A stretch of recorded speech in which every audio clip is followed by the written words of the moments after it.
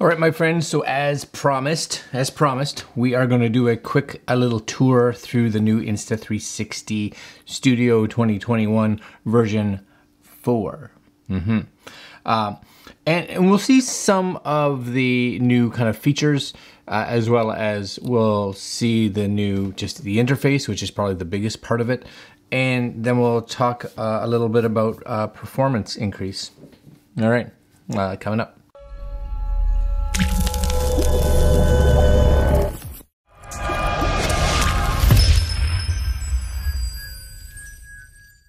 Okay, my friends, so here's my, first off, it's my MacBook Pro M1, and you guys can, if you want, I'll put, try to remember to put links down below to the other video we did where we did a speed test with this new version up against the old version and up against the new version running on an Intel Mac. So today, though, we're going to do a tour, and one of the things that one of the new features was that it would kind of auto-detect Insta360 files that are on your SD card. And that's great, but you want to make sure, this is what I've kind of learned, you want to make sure that your card is in your card reader or whatever already before you start Insta360, because it actually scans the card on boot up.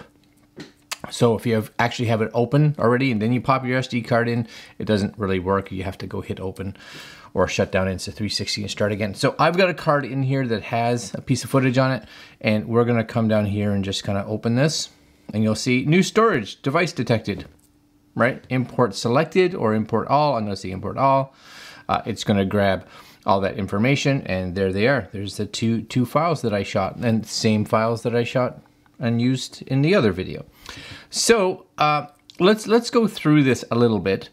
Number one, this here, local files. So if you want to see files that are local on your machine, of course your SD card, and this is where it kind of auto detects if there is an SD card in your computer already, and if it has Insta360 files on it, you can favorite or view your favorited files. So let's say you're like me, and sometimes you've shot a whole bunch of Insta360 footage. So you import it all, maybe it's over a holiday or a trip.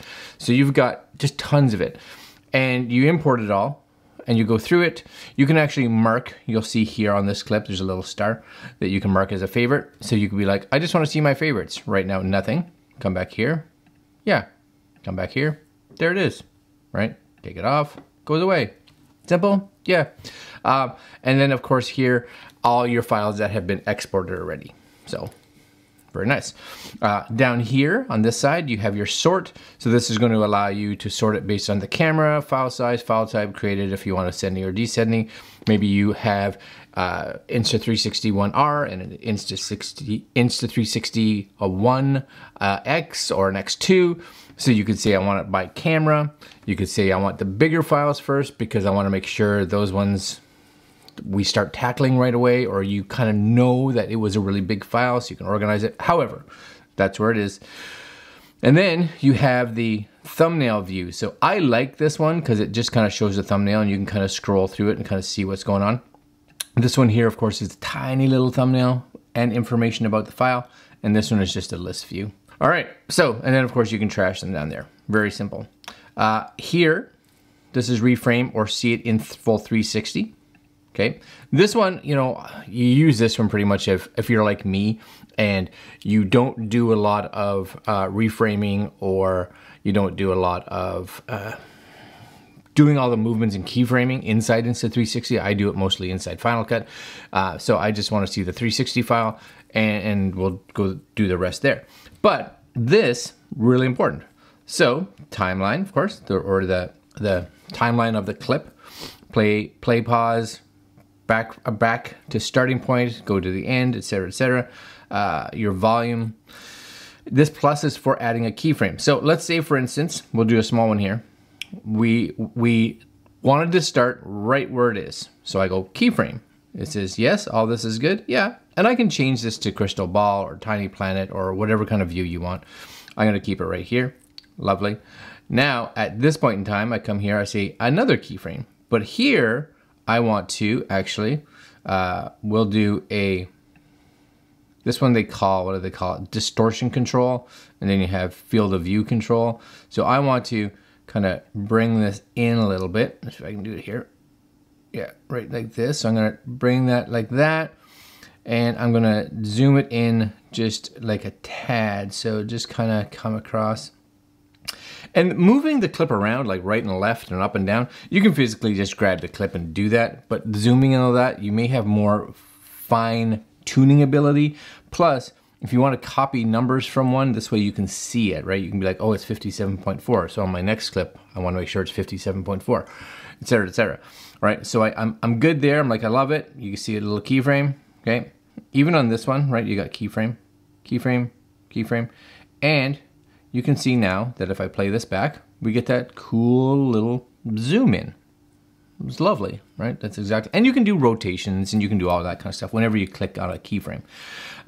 But what I like about it, and this is what I like actually more than some other software, is that if I realize this took too long, I can just kind of take it and move it. And now that zoom or that pan will happen, right, much faster. So you'll see it just be quicker.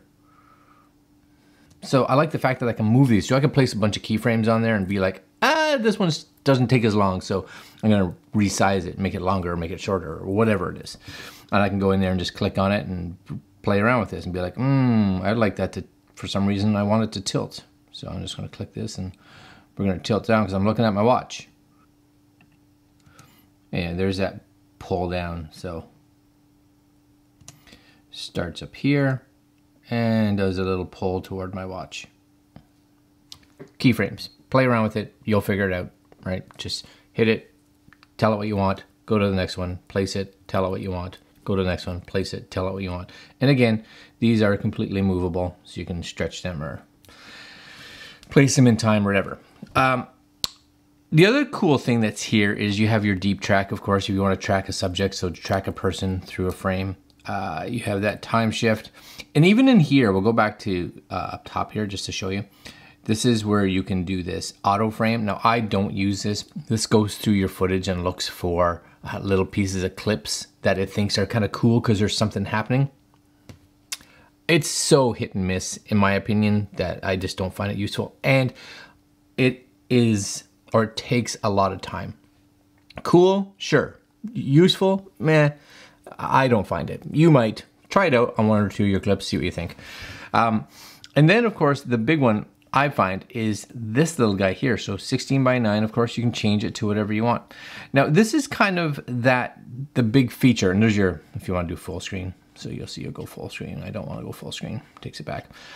Here's probably one of the biggest features, and I'm going to go here, and this is project management. So let's say I did this and I loved it. I'm like, perfect. Okay. And I'm like, so this is a project for YouTube, right? Nice. And then I could take the same clip and say, let's make a new project. And this one's going to be project for Instagram, right? And because of that, it doesn't have to bring in the file multiple times, which is great. It's much more streamlined. I can actually do multiple with the same footage just right there. And then I could be like, you know what, this one's great, but because it's gonna go for like Instagram stories, I could change this and be like, I want a 9:16, and then start doing another set of keyframes and moving this around and doing all kinds of things.